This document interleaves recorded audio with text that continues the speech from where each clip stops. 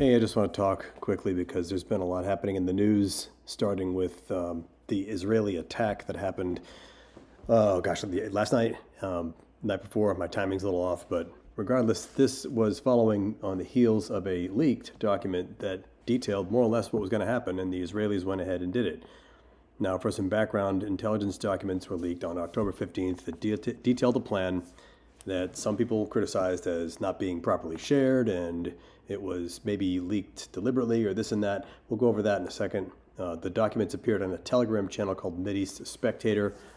The sender was somebody anonymous. The Mideast Spectator did not have any connection to this person. So far, the guy who runs that channel has not been arrested, and I don't know that he will be because it sounds like he's being upfront about it. I don't know why he would do something like that. They can find who he is. It would be kind of dumb, especially in light of Julian Assange and everything that happened with him. So I don't know. If they were going to arrest him, they probably already would have. But in the meantime, the blame went to an Iranian-American government employee who was a cleared personnel, who has also since been cleared of that. We can talk about that a little later. But after the documents were leaked, Israel followed up with an attack very similar to what was detailed. Maybe it was a deliberate leak. I think it prevented World War III. Maybe not. What happens after this? Let's get into it.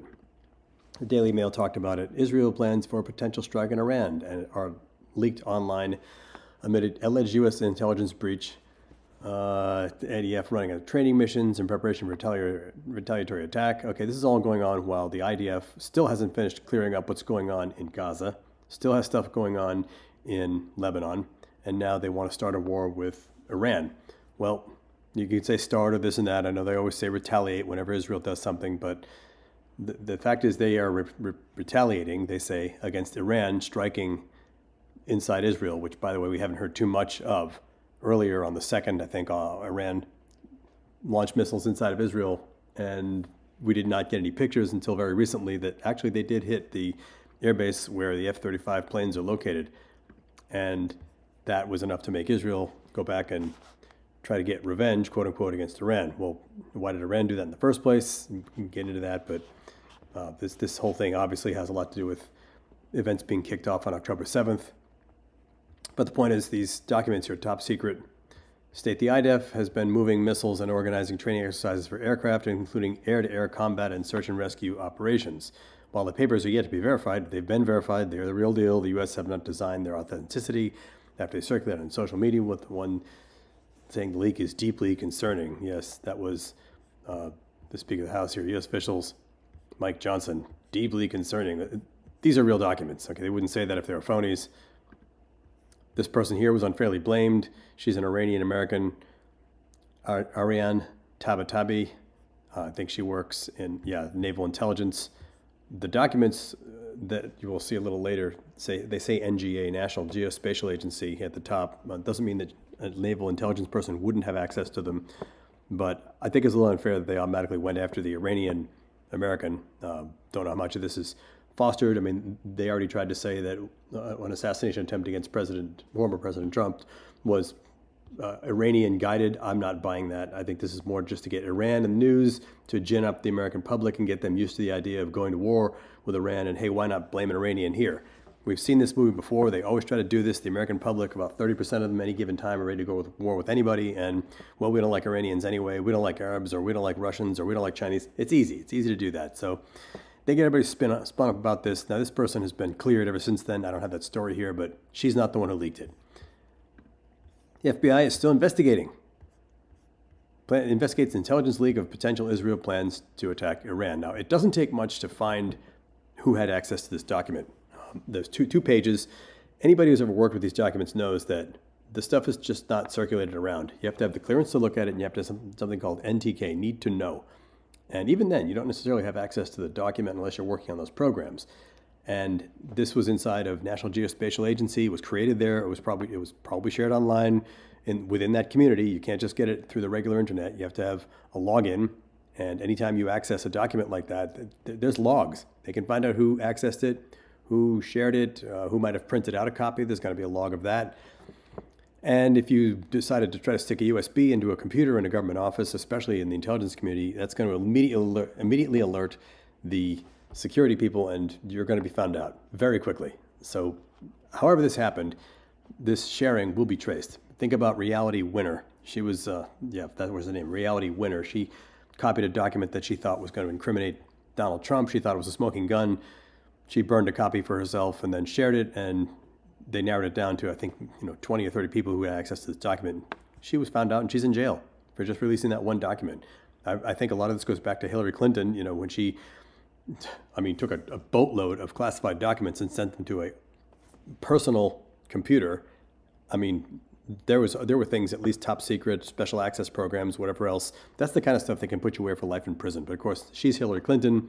They didn't prosecute. There's all kinds of political reasons why they didn't do that. But there are people in jail for sharing far, far less. So whoever shared this one document here is going to be doing some time if they find it out, if they find out who did it. But the reality is, I don't think this thing was a leak. I think this was, I think it was deliberately shared. And it wasn't to convince the Iranians of anything.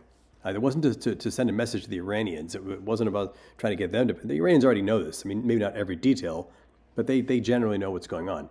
This is potentially somebody within the government who wants to let the American public know that things are getting a little out of control over there, and maybe you should pay attention and vote accordingly. Who knows if there was a political angle like that behind it, or maybe just call your congressman or something.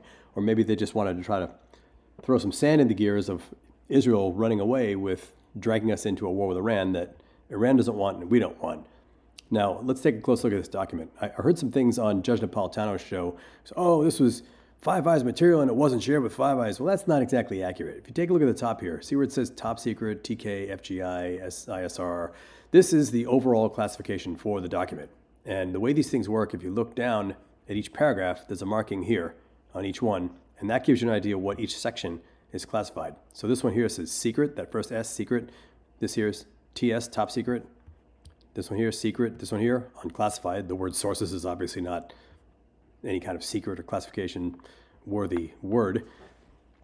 But when you combine everything into one page like that, you have to take the highest classified stuff and mark the entire page, or the document that it's attached to, all gets classified at the highest level. So if you have one paragraph that makes it top secret, whatever else, it has to be up here.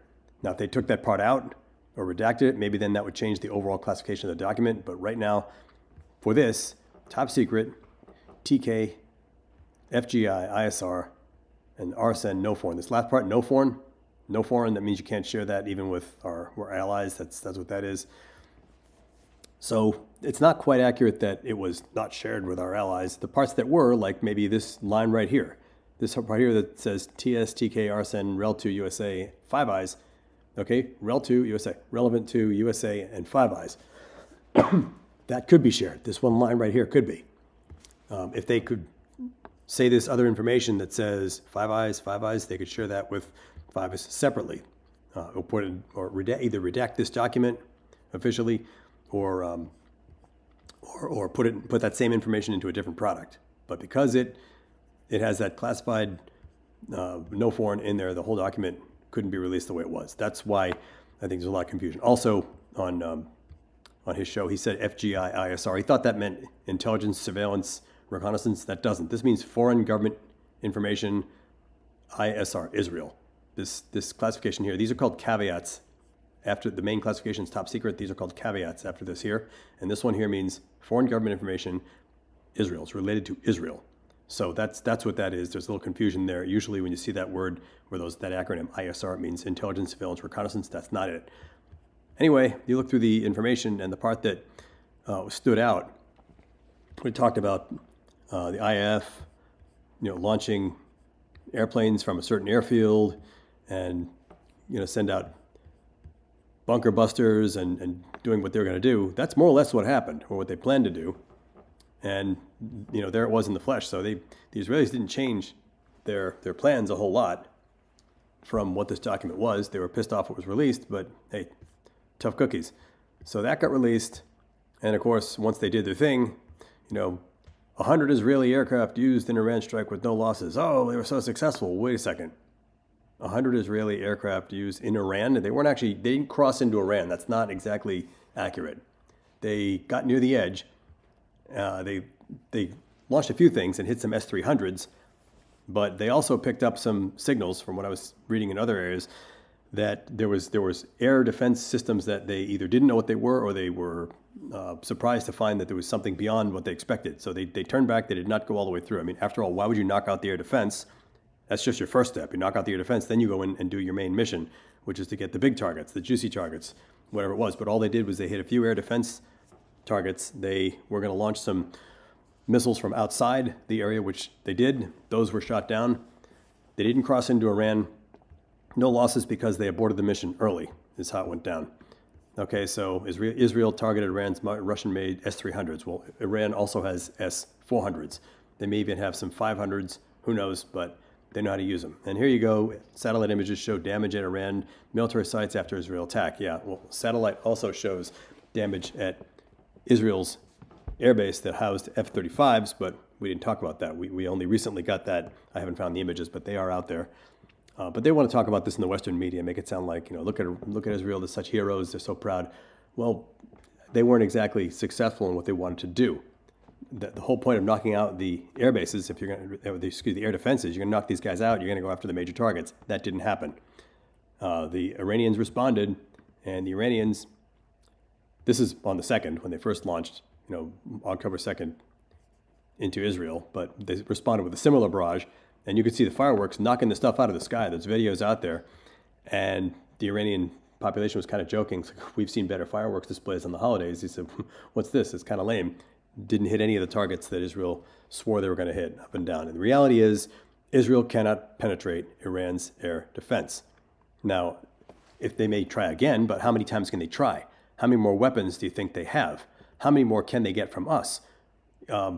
We're so busy trying to produce what we say we're going to give them to resupply their Iron Dome missiles, which, by the way, Raytheon can only produce about 500 of those a year, and that's going to last Israel less than a couple of months in terms of defensive missiles. Now, what they use for offensive missiles, they still take forever to make. So Israel does not have that native capacity to build all those weapons. We do not have the capacity, let alone the surge capacity, to build more than what we are already supplying them. So they cannot run a war of attrition against Iran, especially not when you combine what's still going on in Gaza. They're still getting pecked away down there. They haven't finished murdering everybody down there and you know, going after Hamas. Hamas is still there. They're getting a hell of a fight from Hezbollah in Lebanon. It is not 2006 again. They have never fought this kind of a war in the 75-year existence of Israel. They are going up against a war of attrition, which is not going to be answered by just a couple of airstrikes and go away. That's it. If they expect to attack Iran again, if they expect to survive, there's no word that Iran is just going to not do anything, because Iran is not going to sit there and get punched in the face like Damascus regularly does, or like Lebanon did, or any of the usual targets that Israel goes out and hits. There's a lot of pressure at home. I think the Iranian public is very pleased that the air defense systems work the way they did, but there's also a lot of pressure at home to not let it happen again. And Iran is doing whatever they can to stay out of this war by communications through Qatar, which eventually makes its way back to the U.S. And the U.S. is saying similar things. We got this. We'll try to reel in Netanyahu.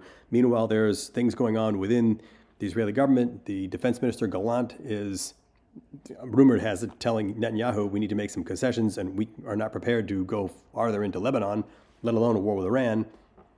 Netanyahu's having none of it, because if the action stops, he winds up getting deposed and he has to face criminal charges anyway. But this is getting very risky. I think what just happened here with stopping this mission that was detailed in these documents by coming to completion, if they had attacked Iran more seriously, Iran would have responded with something much more serious and seriously hit Israel even harder in targets beyond military. And then, of course, everybody would get dragged into war, and before that, who knows if it goes nuclear or not. But it is not a smart place to be when we're letting somebody like Israel drag us into potentially another world war. The American public really doesn't know just how close we came to World War III, I don't think. These documents being leaked potentially were enough to wake a few people up. I don't know if there's any adult supervision going on in the White House, but we have an election coming up, and I don't know that it's going to matter who gets elected. When it comes to foreign policy, no matter who gets elected, we get John McCain, but I guess we're going to find out. Have a good one.